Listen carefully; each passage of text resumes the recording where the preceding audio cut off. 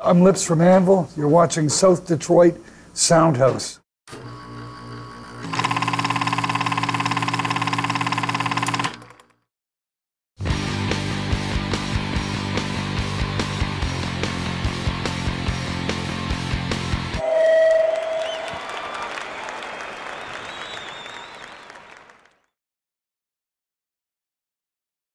Hey all, welcome back to South Detroit Soundhouse. My name is Randy Falsetta, and tonight we are in Windsor, Canada, the backstage, with our notorious rock and roll metal god here, Lips from Anvil, everyone. Welcome. Hi, everybody. Nice to meet you. Nice to see you. Nice to be met. Listen, you've been around since '78 with the band. Yeah. It's almost 40 years now. Did you ever think that you'd still be, rocking out, doing shows? Well, what else would I be doing? Well, did you ever think you'd be doing this? Yeah. For 40 years. Yeah. Wasn't a plan to do it for a year. It was a plan, this is what I'm going to do for my life. I don't do anything better, so why would I do anything else? So this is what I do. Yeah. So at what age did you really know that this is what you wanted to do? Like, 10. Was it 10? Really? 10. Yeah. So every rock musician has an inspiration, obviously, and at 10 years old, who were you listening to? And well, how did you... at that particular time, it was the Beatles and the Rolling Stones. But even previous to that, I'd become attached to music. Even before that, born in the '50s. By the time, I was aware of Elvis Presley and Chuck Berry and stuff like that, even before the Beatles. And really, AM radio.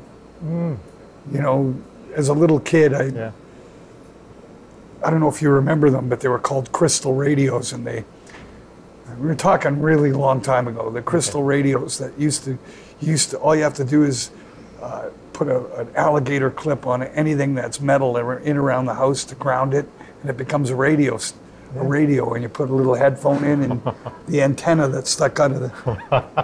I think I must have been, pre 10 years old, and that's what I used for my radio, and I'd sit and listen for hours on end to it. Yeah. So I was aware of what was going on, in the late '50s and early '60s. So by the time that the Beatles happened, I was well ready for it. And I'd go down to my dad's tailor shop in downtown Toronto, and there was a music store right a couple doors down, and I used to just stand there and stare at the electric guitars, thinking, nice. I want one of these one day. And as it turned out, the guy who owned the store came into my dad's tailor shop and said, "Well, give me a deal on a suit, and I'll give you an electric guitar." And my dad did, and that's the beginning of the nightmare. Beginning of the journey. Yeah. So, any plans for the 40th year celebration? No. If you were to do something, I don't really pay attention to time. It drives my wife crazy in the sense that you never remember birthdays, you never remember anniversaries. I go, well, the more you look at a calendar, the older you get. Yeah. That's the way I look at it. You keep marking each year, and you start realizing how old you are. If you don't think about it, it never bothers you. Yeah. You never really. The only thing that you have that gives you a sense of time is music. Go back and listen to an album from the '70s, and I'm transported back to the '70s. I know where I was, what I was doing, when it happened. That's true. That's true. So the tour starting off tonight in Canada. Yeah. And we got some Ontario dates, some Quebec dates, and then in the fall it's South America. Right. So do you still enjoy touring? Of course. It's what I do. That's how I make my living. Is it the necessary evil, or is it just? Oh, I don't look at it as evil at all. Not at all. It's a necessity. That's what you do this for. You record albums so you can go out and play. The whole point is going out and playing. Yeah. A lot of musicians get jaded and bitter and they don't like to go out and play. Well, then quit. I'm telling you, quit it and get out of my way. I mean, that's the way I look at it. It's like, what are you doing in the business if you don't want to go out and play? Yeah, well, there's those recording artists that are just like recording artists, right? And like you said, they don't go out. But if you, I mean, I hate to ask you to pick, but do you have a preference between recording or playing live? Is there Playing live. Yeah. Flat out, no question about it. And in fact, that's what I did for the first 3-4 years, is just play live. There was no recording. Yeah. So, and not even to mention all the years up until the band got joined, I wasn't recording. So, I mean, writing, yes, I love to write. I live for that too, and that's a great deal of enjoyment. But the whole point of writing is so that you can take it out and play it to people. That's Otherwise, right. why are you writing? You're writing to play to the four walls in your living room. It's pretty much spinning your wheels. You're not really doing anything. Yeah, you get that instant gratification from the fans and stuff. Yeah, That's what that's all right, musicians live exactly. for, right? Yeah. So being Canadian, and you know, here we are in Canada. I'm Canadian, and I just, you know, I have this affinity with Canadian bands, and you know, it always seems to me like bands like, you know, Rush and Loverboy and whatnot. They always kind of have to preface, you know, being a band with saying, well, we're a Canadian band. So, you know, when we're American bands, it's just like a given. So, do you think that Canadian bands have to prove themselves more than any other, you know, country, or?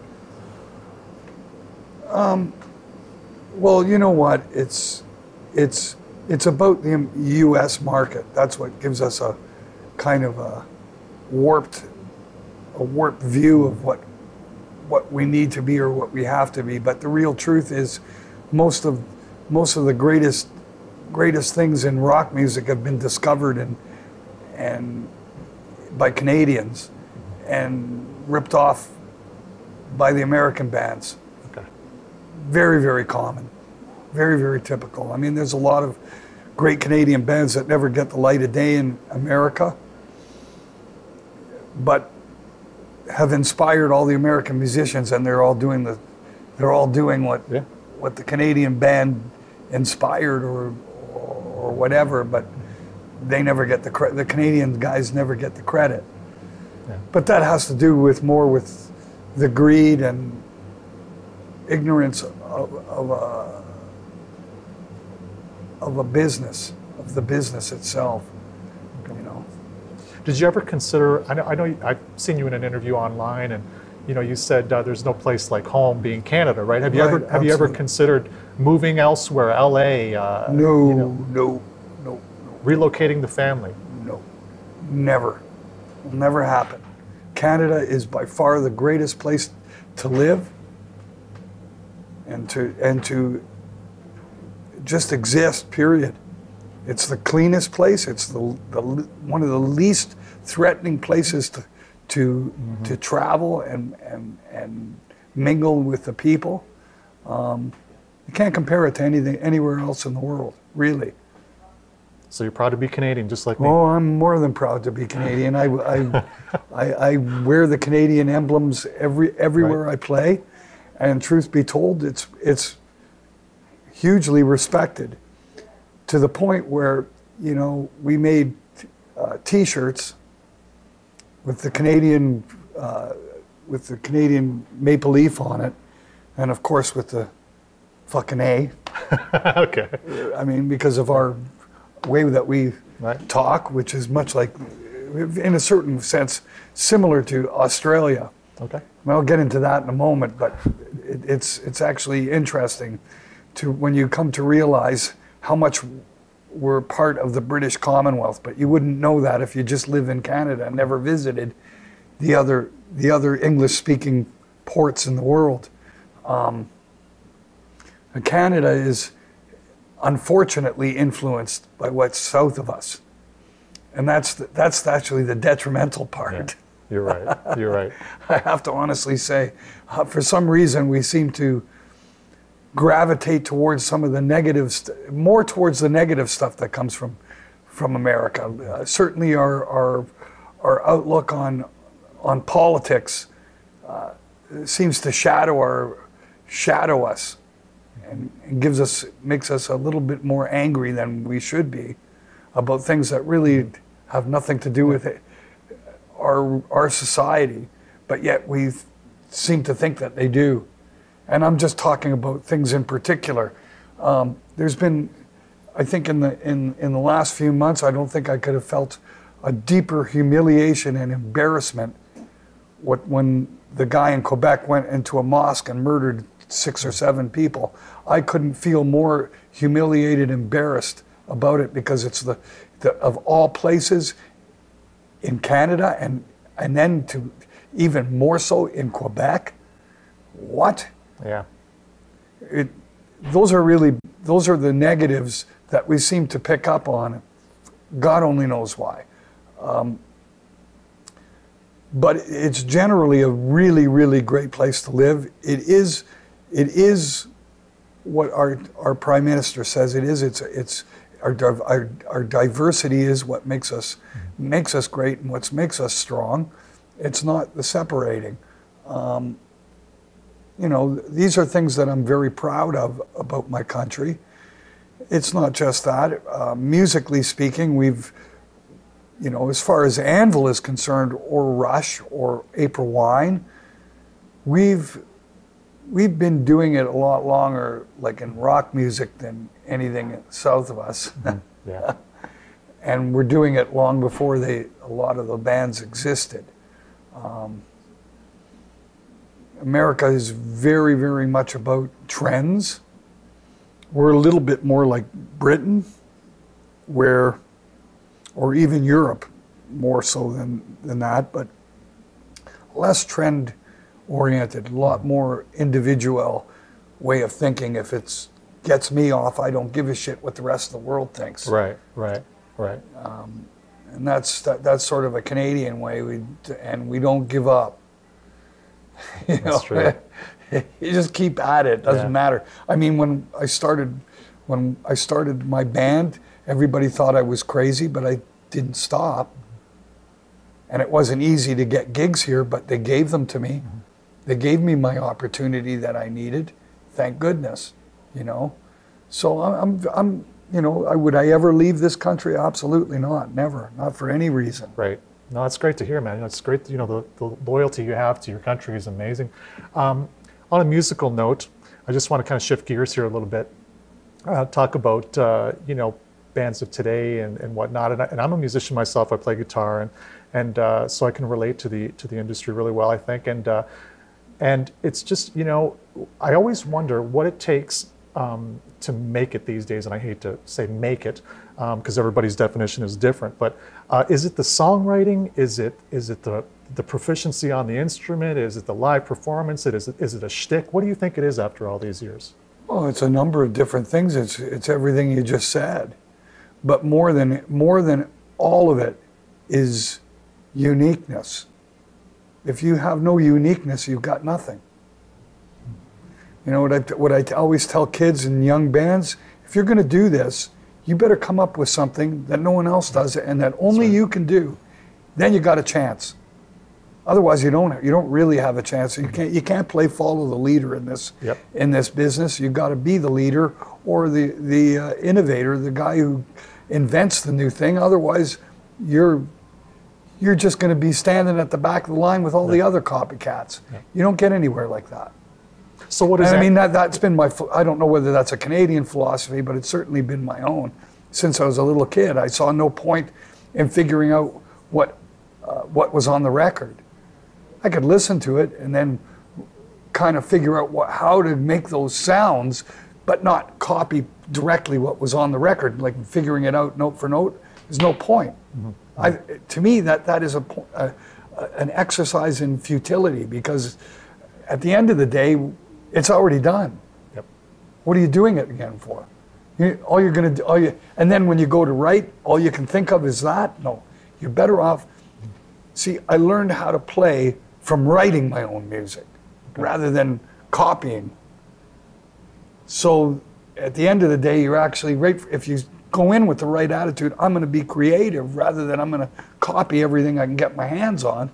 You'll be way better off, especially because that's how you got used to your instrument, is by experimentation and creativity, rather than what's that guy doing? How is it being done? You get so tied up in that you lose creativity. So you got to And that's my own personal philosophy. It doesn't mean that it's going to work the same for everybody, but for me, that's the way it worked. Since I first day that I got my guitar, I started making stuff up. And before I knew it, I was making up lots of different things, and I could play. So thinking outside the box. Yeah, you don't. If you're constantly worrying about what the other guy did, you're actually inhibiting yourself. You're putting parameters when you shouldn't have any parameters. Have an open book. What happens if you do this? What happens if you do that? What happens if you play these two notes together? Listen to it. Does it sound good? No. Don't play it like that again. You know what I mean? You don't need to listen. You don't need to copy somebody else to learn how to play. You need to sit down with your instrument and experiment as much as you possibly can. And from that, you learn how to play and you write songs. And that's what it's really about. It's about creating your own thing. And if you don't, you won't get anywhere. It's not possible. You don't make it by playing somebody else's songs unless you're, that's what you're set out to do, is be a copy band. And there's plenty of that. Well, there is. No, but I just wonder about the longevity of who's out there today, and that's kind of why I went about the question, to see, you know, how do you become successful in the music industry? But your legacy is long, and so, you know, to hear your thoughts on that is great. Well, I mean, I don't know. Everybody's going to have a different answer for that. But for me, that's what it was. I hated copying. I hated being judged on how well or if I played somebody else's song. That really bothered me, especially as a kid. Hey, man, did you hear that the guy down the street, hey, he can play Crossroads by the Cream, man, note for note. And I'm going, yeah, so what? Can he play anything else? And sure as shit, he can't. He doesn't know how to apply. There's a prime example. This kid could play every note from the solos from Crossroads, but couldn't improvise if his life depended on it. The reason he couldn't improvise is because he didn't learn to play the instrument like that. He learned to play what was on a record rather than, oh, wow, that's how this works. To actually understand how it works, why it works. The only way you're going to find that out is actually by discovering it, by trial and error, not by listening to it all being done perfect and then just try to play perfect. You don't really know, how did the guy arrive at that? How did Eric Clapton arrive at that solo? Why did he choose those notes? And if you don't experiment and learn reason why, you're never going to know. That's why it's very sort of detrimental to just learn what's on the record. You're way better off to learn everything that isn't on the record to find out why that's on the record. Makes sense, man. Makes sense. Well, no, that's what I'm saying. But you know, you've been around, and I know that's your opinion. I know everyone else has their own opinion about it. But moving on, if we can, you know, I can't be talking to you today without talking about your documentary, about your movie. I mean, it's just there. You know, 2008. We're 10 years later. We're still here talking about it. It's just huge, right? Yeah. Like, I mean, this is brought up. Yeah. Well, the thing that gave it its longevity is the band itself. Yeah. If the band was a joke and didn't mean anything, it wouldn't have lasted a week. Right. Right. You know, the movie is about a band that the music business failed. Mm-hmm. Right? Well, this is... And our existence beyond the movie and continuing proves that to be true. You understand what I'm saying? Yeah. Well, this is like I mean, it's if you dig into it, it's one of the greatest rock stories ever told. The thing is that people don't understand, I find it really. And you talked about it right on the onset. What is making it? Making it is a very basic, fundamental thing. Making it is doing music that's yours and no one else's, and only you can do it. And you don't have to play anybody else's but your own. That's making it. It doesn't matter how much money. The amount of money is not even relevant. It's just getting over the fact that you are who you are and what you are. That you own it. That's what making it is. It's nothing beyond that. It isn't. And as soon as you think it is, that's when you fall flat on your face. That part is true for sure. Yeah. Well, you could set yourself up for failure, right? As long as you're... That's right. Yeah, because, you know, oh, I'm expecting to sell this many records and you don't, I'm a failure. Well, no, you're not. If that's what you're setting yourself, you're not really. What you're doing is you're creating an entity, a thing, and you're it. That's the success, is being able to create it, not how much money it makes. It really isn't. Some make more than others. It's as simple as that. That's really, it doesn't mean it's better. It doesn't mean it's worse. It just means that the sheeple, they prefer this over this. I mean, I'm playing metal music. I'm never going to be in the world of Madonna or Lady Gaga or any of the big pop stars. That's not the music I do. And trying to touch that or go there with what I'm doing is insane. And if you think that you know, as a metal thing like that, and you think you're going to change the world and get them all to love you, you're dreaming. And if that's what if you have those expectations, you're going to fall short, and you're going to quit. That's what happens with a lot of guys. Hey, we had members in our band who had ultimate dreams of big stardom. As soon as they saw or realized that it wasn't going to be like Madonna, it's like, what am I wasting my time for? Well, that's a good question. What are you wasting your time for? Go join Madonna. You shouldn't be an Anvil. I mean, you got to accept what you are and what you're doing, and realize what it is, and what its potentials are, and what its potentials aren't. And don't set yourself up. That's setting yourself up for failure. By far, there's way more people that hate my band than love my band. I'm a metal band. Of course, I wouldn't go that makes far, sense. Oh no, I would. The movie proves it. If you want to go back, step back one moment, okay, check it out. You got 6 million people have seen the movie, or more, maybe more, probably a lot more. How many of them buy my records? That's true. Well, if you look at it that way, yeah. Well, yeah. It's the only way to look at it. There's a movie. Yeah. There's the sheeple and what they generally. You look at. I'm standing in Chicago on a busy street, waiting to go into a radio station to do an interview. All of a sudden, this limousine pulls up to the curb, and this guy gets out in a suit, and he's freaking out. Oh, it's Anvil. It's Anvil. And he's taking pictures, gets his driver out. The guy's taking pictures. Less than 2 minutes later, a garbage truck is backing into the alley that I'm standing beside. And the garbage truck driver goes, oh my God, it's Anvil. He's doing the same thing. One guy's a rich millionaire out of a limousine. The other guy's a black guy, hard white collar worker working as a garbage man. Wow.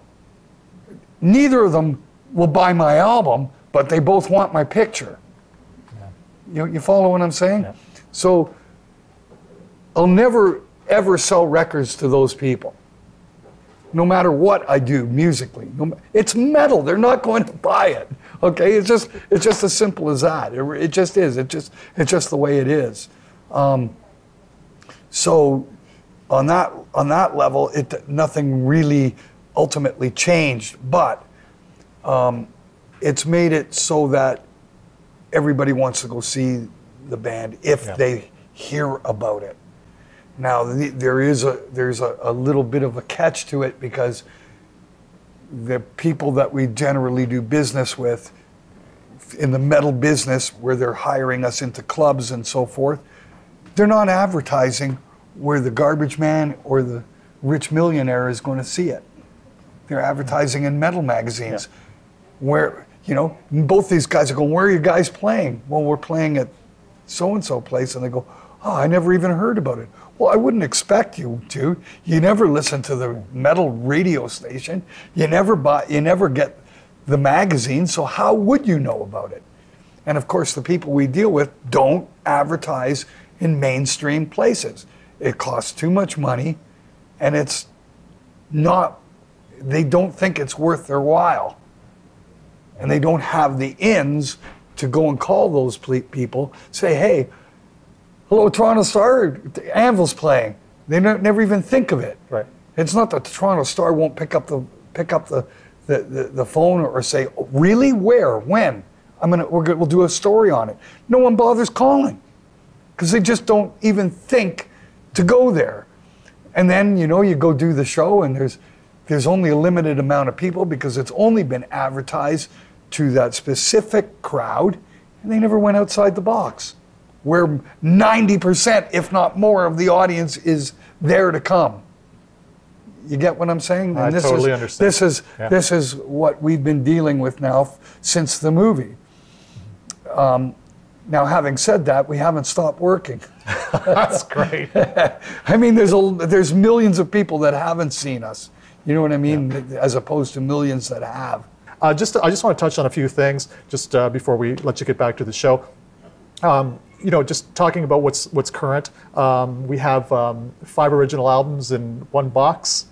Is that? Oh yeah, the record company put together. Okay. It's one of those things where, you know, a lot of our middle era, everything between our 3rd album and our 12th album is pretty hard to find.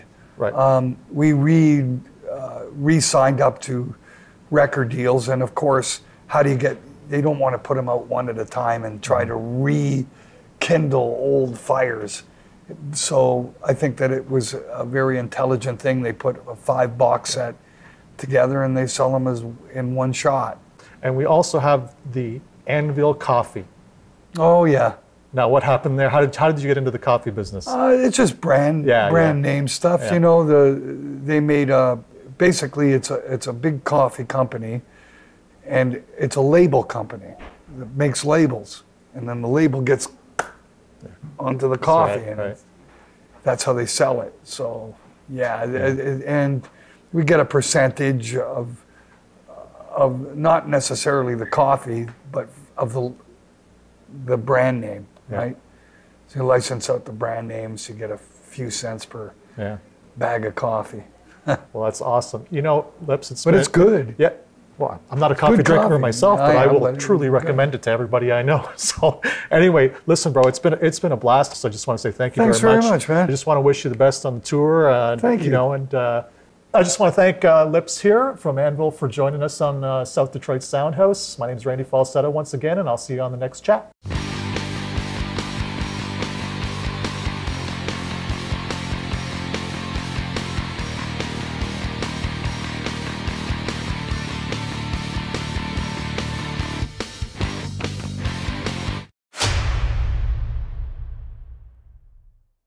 I could go on and talk to you all night long about everything. Oh yeah, no doubt, and I could keep talking all night long too.